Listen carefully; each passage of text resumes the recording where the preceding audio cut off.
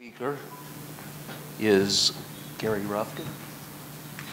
And Gary's been doing some phenomenal work in genetics of NGLY1 deficiency. He's presently in the Department of Molecular Genetics at Massachusetts General Hospital and at Harvard Medical School.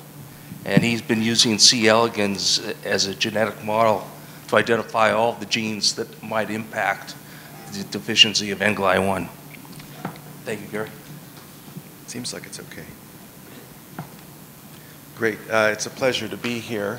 I'm going to tell you about how we meandered into the NGLY1 pathway and why that's good news.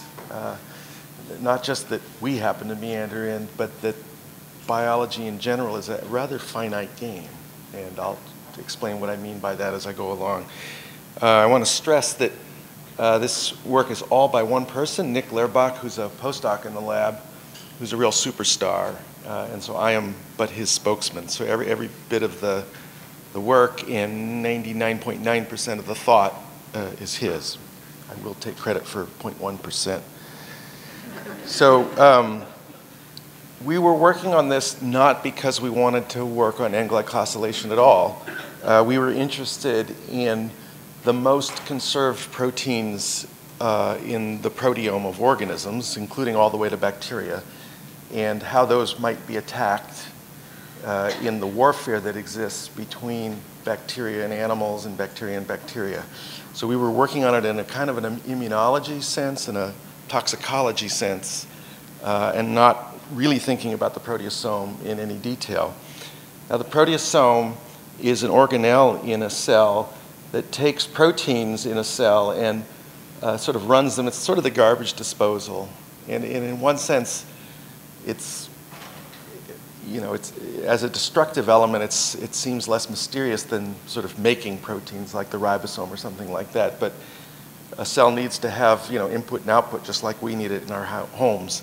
And so the proteasome is a very conserved element of that. And it has this kind of ring structure made up of hexamers of proteins, and it grabs another protein and sort of grinds it up into peptides, into small fragments. And this is showing how conserved it is. So these letters each correspond to one of the 20 amino acids that every protein is made out of. And so, that's a cysteine, that's a threonine, that's a lysine, and you can read down the protein sequence.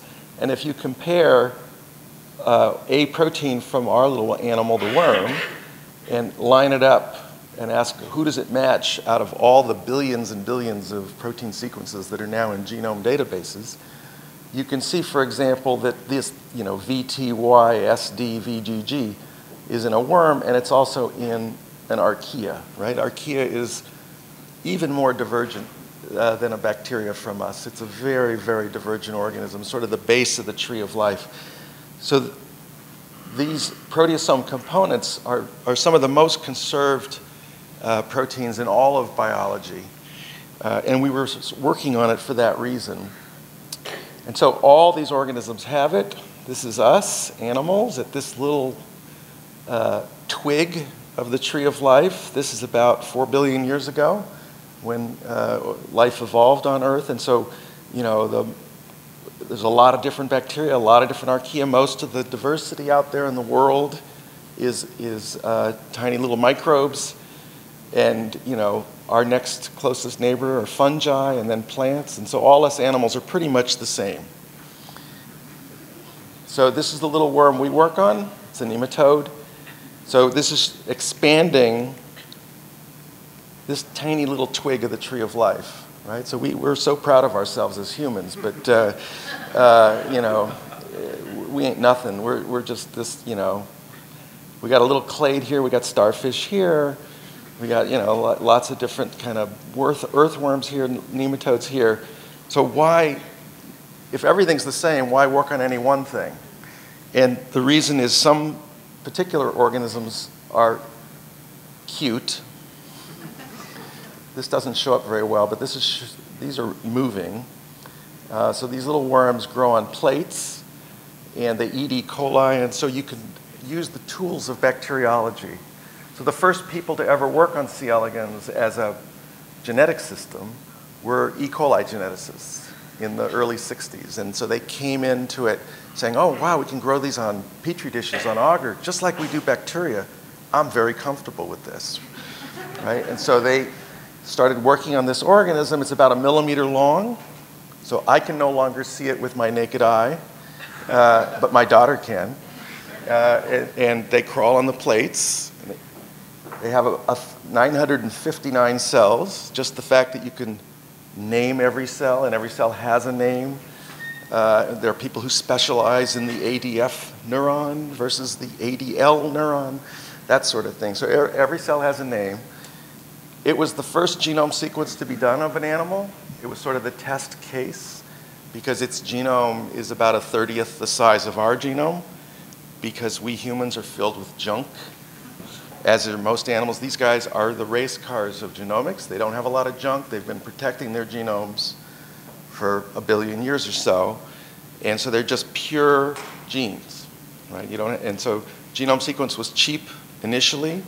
And these days, in deep sequencing genetics, genome sequences can be done very cheaply. And so we do 500 genome sequences a year in my lab now. And I'm not a big industrial lab. I have 12 people. We're a small-scale lab. But genomics has evolved to the point where now you can do a genome sequence on a worm you happen to pick out. So these guys are really the Maserati of genetics.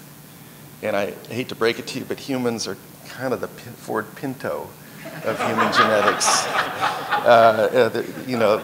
Because you can't do crosses, and we're all mixed up. But you'll see how we can just do experiments really cheaply and get new data quickly.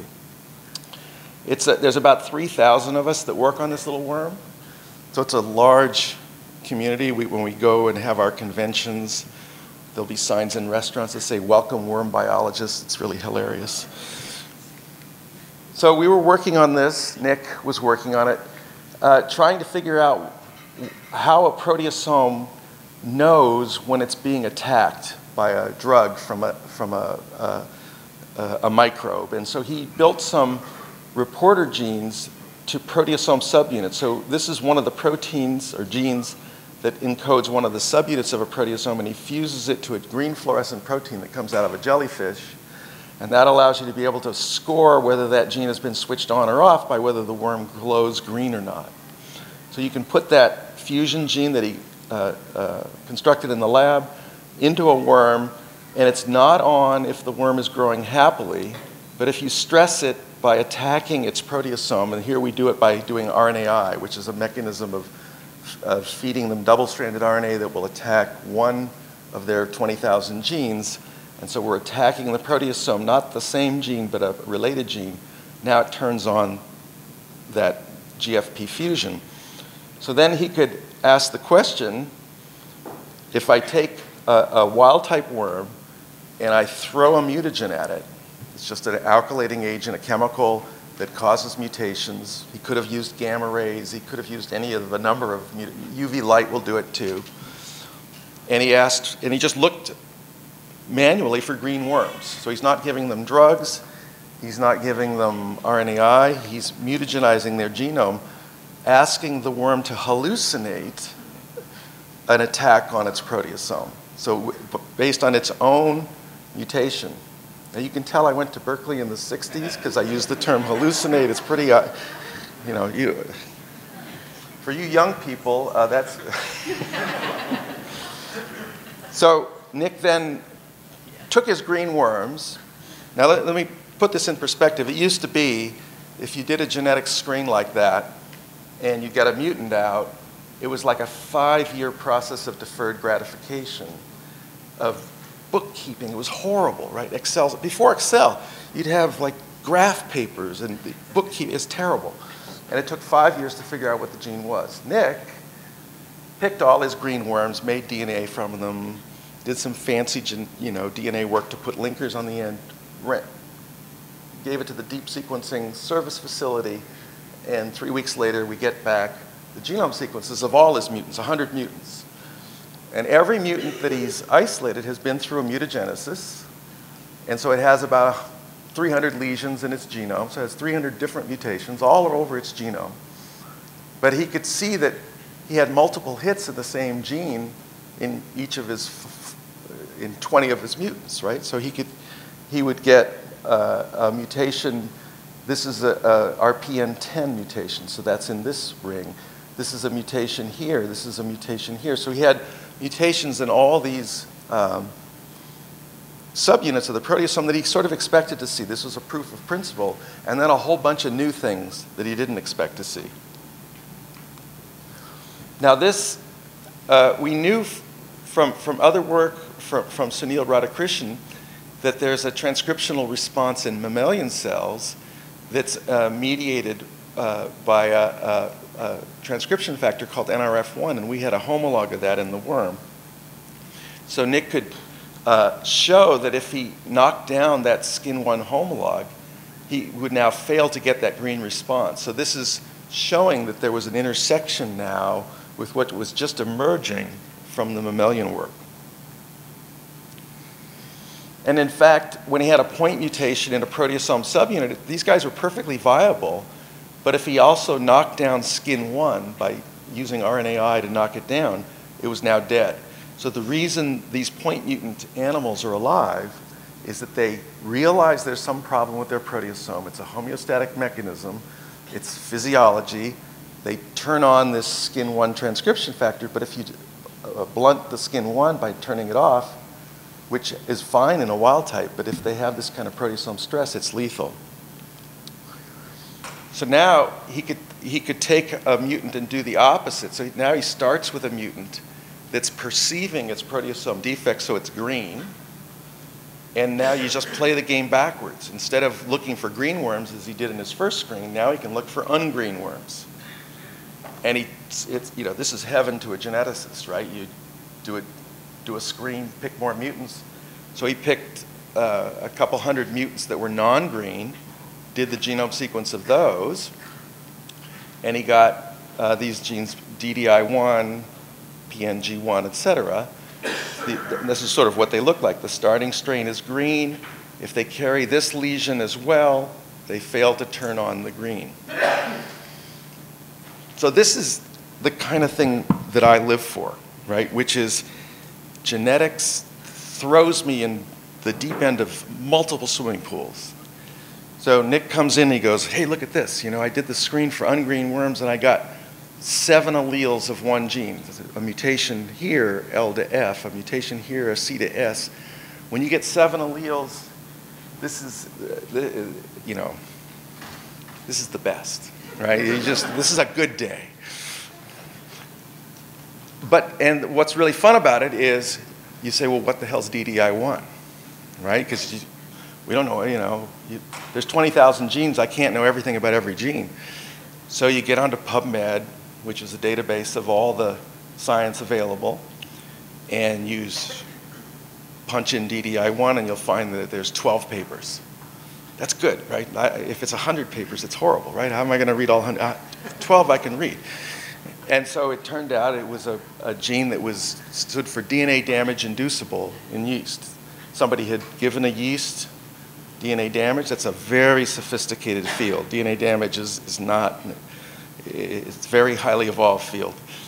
But this is a minor little player in that field. So it's perfect, right? Somebody that's a little bit known, we're now backing into it. That'll be fun. What the hell's PNG1? What's NGLY1? We didn't know. Well, I didn't know about any of this community. So we start reading the NGLY1 literature and realize, well, okay, maybe NGLY1 is coupled to proteasomal degradation. And it didn't seem like that's what the field was focused on, although I think that Deshae's lab was definitely pushing the field in that direction. And so this is a kind of the wonderful thing about science is that when you're on the right track, it's usually kind of obvious when you are, because usually what you're studying synergizes really nicely with what somebody else is studying. You might not know each other, but the sum of the two really adds up to something much bigger than what you expected. And again, Nick got 2 different mutations in this NGLY1, saying that DDI and it's called PNG1 in the worm, but it's really the NGLY1 homologue. Oops, one more thing. And then these other genes in the pathway, again, multiple alleles. So when you get more than one allele, you've queried the whole genome, and it's saying, even though you've done it multiple times, it keeps coming up with the same target. 7 times we got DDI1, twice we got PNG1, 3 times we got cell1. So it's saying these are the major players, and these are known to be involved in endoplasmic reticulum-associated degradation, basically how cells know when their secretory apparatus, how they send proteins out into the world. It's all about cellular communication. That's a real tax on the system, and they have to be able to know when there's proteins that are sort of aggregating in the endoplasmic reticulum, and this is part of the process of that feedback mechanism. This is what the endoplasmic reticulum looks like. So that's the nucleus of a cell. It surrounds that nucleus, and so when transcripts come out of the nucleus and are destined to make secreted proteins, it's a rather big organelle inside of a cell. So this is, again, the homology. This is taking a query that is the C. elegans NGLY1. So the top line here is C. elegans, and the bottom line here is the human. And what I'm bolding here are the mutations that have been found in the human patients, right? So some of your kids have these mutations. So that's a glutamate that's changed. The bold, that's an arginine that's changed. And you can see that those changes are conserved to the worm, so that we're studying a true ortholog. That means it's not just like a cousin of the NGLY1, but the common ancestor of all animals had this NGLY1 disease, gene, and all animals have inherited it from that common ancestor. It was evolved to the point that this couldn't change over the last billion years. And so if it does change, that's sort of why it's deleterious. Our mutations are here in a glycine. It's not in a conserved glycine, but it's a glycine to arginine change, or a stop codon. And we know that the null mutation in PNG1 is viable and has exactly the same phenotype. So here's the mutations that Nick pulled out, and there are actually 2 other, and this actually came out of, before we were even involved, the Colavita lab, another worm lab. We're doing screens for neurons and how neurons will branch or not branch, and they got a mutation that changed branching of neurons, which is much more allied with the neural defects that many of the clinicians have noted, and that the fly genetics is also found. So there's sort of 2 sides to NGLY1, and I don't think, our work hasn't added anything to the synaptic side, and we haven't engaged that at all yet. Our work is saying, no, it's all about the proteasome in many other types of cells. But it's a goal for us, especially based on this meeting and hearing about it, to try to circle back to what's going on at the synapse and what's going on with neuronal axon finding, especially given the neurological symptoms of the children. So one of the things that Nick noticed is, okay, he has a PNG1 allele, so it should fail in this signaling pathway to the SKIN1 protein. And so he challenged them with a proteasome inhibitor. So this is a drug that's actually used in the clinic to inhibit the proteasome. It's the mainline treatment for multiple myeloma, which is a disease of too much protein secretion, and so it's very sensitive to proteasome inhibition. And so a wild-type animal, for example, will be resistant to this much bortezomib, but his PNG1 mutant was really sensitive to that. And so you can quantitate that. So this is doing a dilution series where you take bortezomib and keep diluting it 2-fold from right to left. And you can see that you get a rest of a wild-type animal at about 1 microgram per mil, but a SKIN1 mutant or a PNG1 mutant is arresting at sort of 100-fold less bortezomib, so it's really sensitive to bortezomib. Okay, let me move forward. I'm going to skip this because I want to get to this part. So what about going to suppressors of the bortezomib sensitivity? This is the idea of, is there a way to make an NGLY1 mutant more healthy in a worm? And the first thing we have to do is make them unhealthy. And so we can treat them with bortezomib. So we have an NGLY1 mutant. It's very unhealthy when you stress its proteasome. And now we ask genetically for who will come out and survive that kind of an insult. And you can't see my graphic that I'm so proud of. See, I made that arrow rotate. So I did that. That's the 0.1% that I add to this project. So what Nick has taken a picture of here, and it doesn't show up very clearly, but all the animals that are NGLY1 that don't have a rescuing mutation are arrested in this amount of bortezomib. And this one animal is much healthier than all the rest, and Nick could pick it out, grow it up, test it again, and yes, yep, it suppressed NGLY1. And so he did the genome sequence, so it was just to tell you how he did it. So he pulls out 97 mutants out of 100,000. And, you know, he's looking at hundreds of thousands of worms, right? So again, this is why it's the Maserati. You can't look at 100,000 patients unless you have budgets of $1 billion, right? 100,000 worms, we could, you know, our budget's $100,000, right? So it's nothing. So he pulls out the suppressors, 22 of them he sent to get the genome sequenced. A couple weeks later, he gets mutations back. And again, this is happiness to a geneticist. You know, multiple alleles, 6 alleles of the same gene, right? Transaldolase, all right? That is a gene involved in metabolism. This is the kind of stuff I hate, right? You know, we had to learn metabolism in college, and there were exams, and you had to draw molecular pathways, and you got the carbons wrong, and the oxygens wrong, and there were nitrogens in there. It was horrible. That's why I went into genetics. You don't have to know that stuff. Well, now I do. So I'll try to explain why. So this is good news for drugs, right? So because an enzyme is something that drug developers like. It has an active site. It recognizes small molecules because that's what it does. I'll tell you what it does in a second. The next gene, 4 alleles. Again, 2/3 as much happiness as this, right? We get 4 different alleles. This is involved in transporting nucleosides, the precursors to DNA replication and RNA, that sort of thing. So maybe this is making nucleotides and this is transporting them, we don't know. But when you get 4 alleles, it says these are the central players. This is a kinase involved in signal transduction, the sort of thing we think. We think of this as a signaling pathway between the proteasome and the nucleus.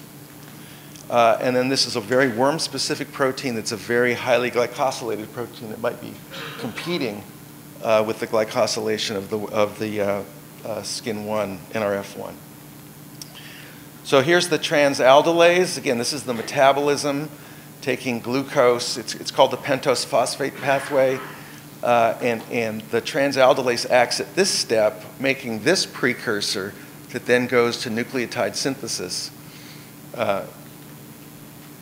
These are partial cures to the defects in PNG1. You know, this is not a perfect cure. So here's how sensitive it is to bortezomib.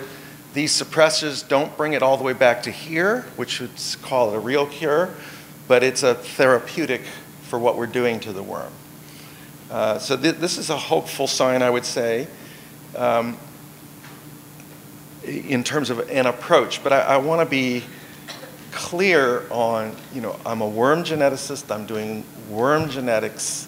Whether this will apply to a human is way beyond my ability to predict. So it just says that there is a genetic approach to finding something that will make NGLY1 better in a worm. And these are conserved genes. Maybe it'll work in a human, but it's way out there. So I don't want to oversell what we're doing yet. So one of the worries, there we go. Sorry. One of the worries about our suppressors is maybe it's just drug resistance. Remember, we're treating the animal with a drug, and maybe we're just making them, humans or animals are really good at detoxifying drugs.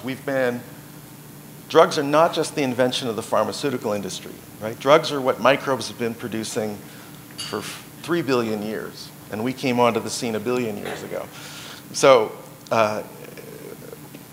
we've been under attack, and we made it. And the reason we made it is we're really good at drug detoxification and pumping it out. So we were sort of worried, well, these mutants, maybe they're just really good at drug detoxification. But what Nick noticed was that in his PNG1 mutants, they have this sort of nondescript bursting from their abdomen. And we don't understand anything about it, but it has nothing to do with drugs. It's sort of something about lack of glycosylation or lack of deglycosylation makes them put together their cuticle badly. But his suppressors could suppress that. And so the fact that his suppressors could suppress that says, no, it's not just drug detoxification. They're actually suppressing another of the phenotypes. So we're sort of hopeful that we're on the right track of how that might work.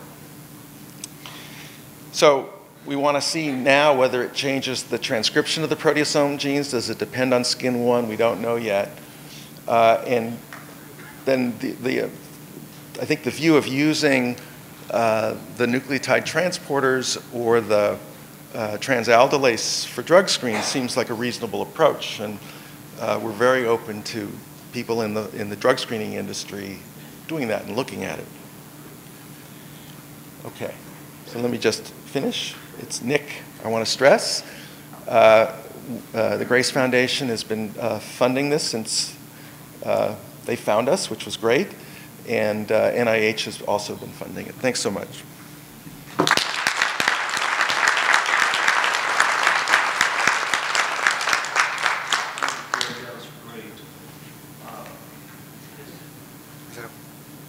Fascinating, as always. So the suppressor that you picked up, that can also suppress the defect of the SKN1. Do you know?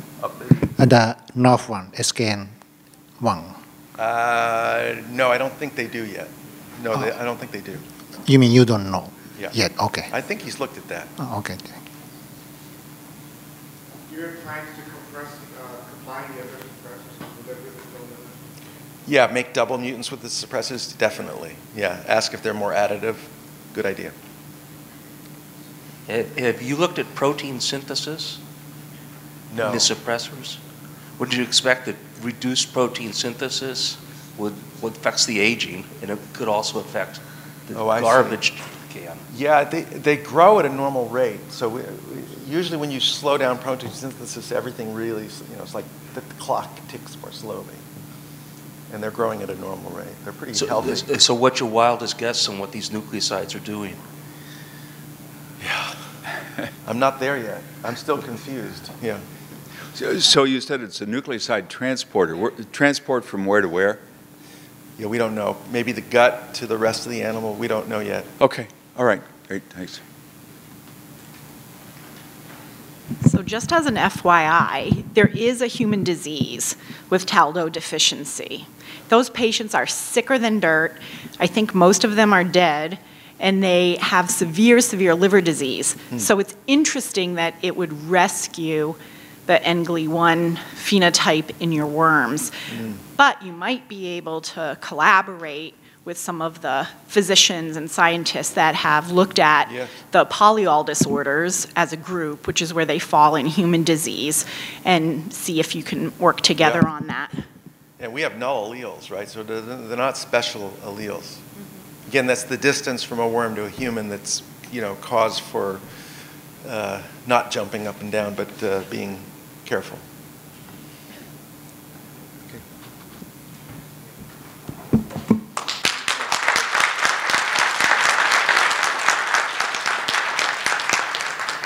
So the next speaker is Tadashi Suzuki, and he. Oh, we're break. Yeah. Oh, okay. 10 minutes?